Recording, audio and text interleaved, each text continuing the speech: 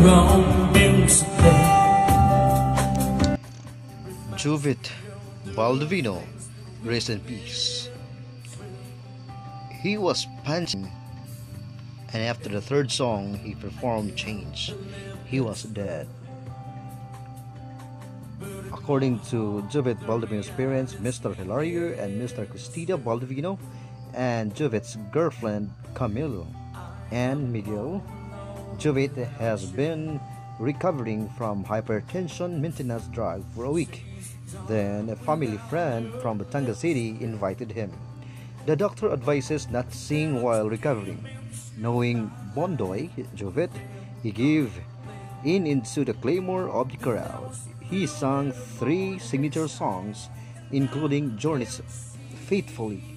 He was breathless in the third song. An hour later, while sitting, his face changed with saliva flowing. He was then rushed to the nearest ER at Nazareth of Jesus Hospital on December 3, 2022, around 10 a.m. CT scan showed a blood clot in the brain, a sign of aneurysm. 100 cc of blood was transfused at 2 a.m. on December 4, 2022. He was comatose for 5 days and passed away this morning at 4 a.m. He is 29 years old. My deep condolence to the whole family and to his fiancée, Camille and Miguel.